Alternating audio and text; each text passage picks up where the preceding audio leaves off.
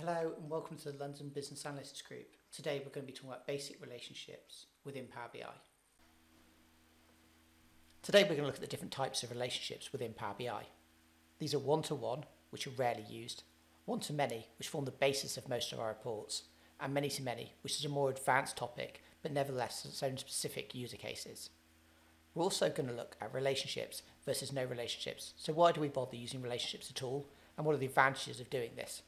Hopefully by the end of this you'll see that relationships have a huge amount of value and you'll start using them in your own reporting. So now let's move on and look at the one-to-one relationship. Imagine you have three products, A, B and C.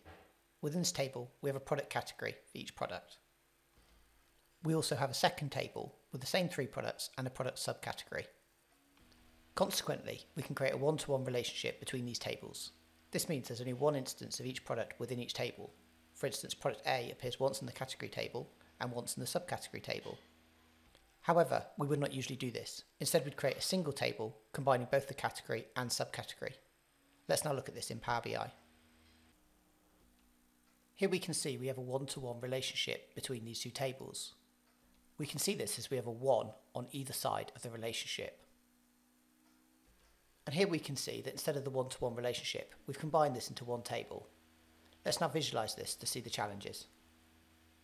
To do that, let's click on the Visualization tab. Firstly, let's create a visual using the two tables approach. Let's take category from category, subcategory from product subcategory,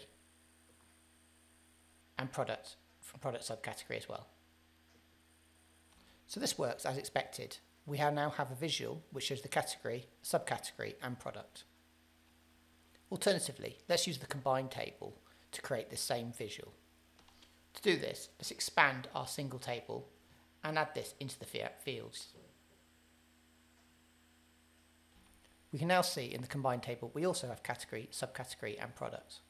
So this produces the same result as before, however it's much easier for the user and everything is grouped together in one logical place. You can only do this by combining the tables. Now let's look at the one-to-many relationship. One-to-many is the approach we use most of the time. You can see here that we have a one-to-many relationship where the product appears once in the dimension table, the table on the left-hand side, but multiple times in the fact table, the table on the right-hand side. The one side of the table filters the many side of the table. For instance, if we look at the sale of product A, it will filter the fact table to just those which contain product A. In this instance, it returns the value of 30, 10 plus 10 plus 10. If instead we filter on product B, we see this filters only one row of the data and returns the value of 10. Let's now look at this in Power BI. Here we have the one-to-many relationship in Power BI.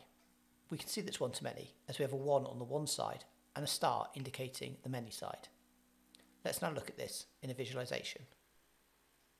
So on the Visualization tab, let's go to the right-hand side and start dragging on our fields onto our visual. Firstly, let's add our product hierarchy from the one side of the relationship. And secondly, let's add our value from our many side of the relationship.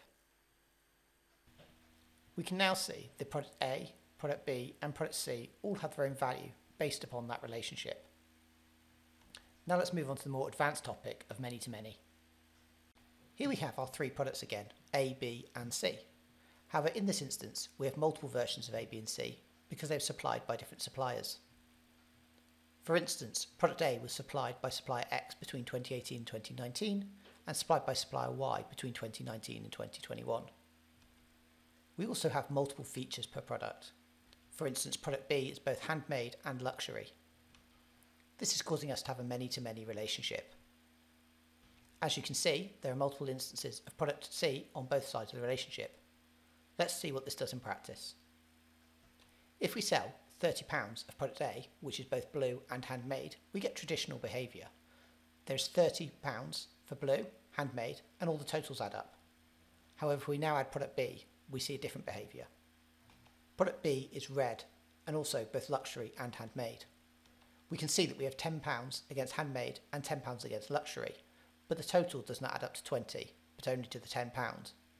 This is because product B does only have sales of £10, but is also classified as both handmade and luxury. If we add a third product, we see the same issue. This shows product C, which is designer and luxury. Again, the totals do not add up, as we'd intuitively expect. Individually, however, this is not too complicated. The complexity comes when we add it all together. Here we can see across the top that product A at £30, product B at £10 and product C at £20 equals to £60. However, when we add up handmade, luxury and designer, that also equals to £60 in the table below. And this type of behaviour can be very confusing to end users. So let's look at this in Power BI. Here we can see that many-to-many relationship between product features and product. The star on either side indicates the many-to-many relationship. We can then see the standard one-to-many relationship between sales and product. Let's look at what this looks like within a visual. So once navigated back to the visual tab, let's go to the right hand side and look at our fields. With fields, let's take our features and drag them onto the rows. Let's also take our sales value and drag that onto our values. Now you can see the same behaviour that we saw on the slides. This is likely to be very confusing to end users, so you have to be really confident they understand what's going on before introducing this type of behaviour. Now that we've looked at the different types of relationships, let's consider why we consider a model with relationships as to one without. This is just a quick overview, and we're going to dive into it in a bit more detail. But you should know that no relationships leads to a poor user experience, internal inconsistencies, repetition of data, the inability to combine across different grains, and little flexibility within the measures themselves. With relationships, you end up with a better user experience. It's internally consistent. You end up with a reduced repetition of data, the ability to combine across different grains, and you're able to leverage the power of DAX, which gives you real flexibility within your measures themselves. Here we have a pivot table built of a single table of data. You can see here that all the fields are together in one homogeneous group. This makes it very difficult to identify the different areas, for instance, to pull out just the customer data or to pull out just the date data.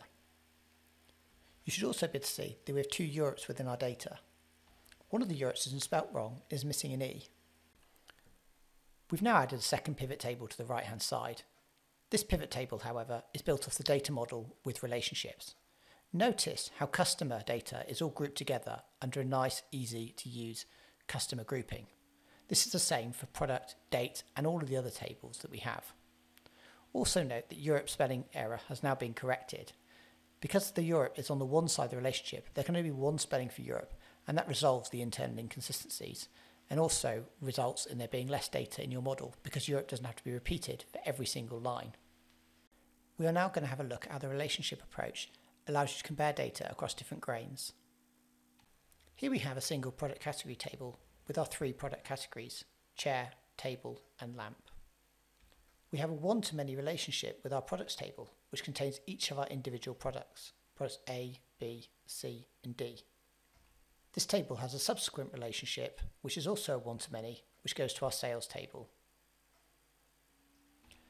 Therefore, if we filter our product category on lamp, we can see that this filter propagates through to our products table and filters our two products, which are lamps, product C and product D. And this then filters across to our sales table, which contains our three sales, which add up to 30, 10 plus 10 plus 10. We now add an additional table, which is our budget. However, this budget is at a different granularity to our sales data. Whilst our sales data is at a product level of granularity, our budget is only set at the product category level. We can, however, join this up using our product category table. This then results in an additional one-to-many relationship. If we now filter lamp, we can see that it continues to propagate through to the product table and to the sales table. However, it also propagates across the budget table, and we can see that the budget for lamp is 6 plus 15, 21. This is how relationships can help us report across different granularities. The final thing to note is that you can leverage the power of DAX to create more complex calculations. For instance, even though the budget is only set at a product category level, you could use the prior year sales in order to allocate across all the different products. You could then compare actuals versus budgets at a product level. Thank you for joining us for today's session on basic relationships within Power BI. Please leave any comments below.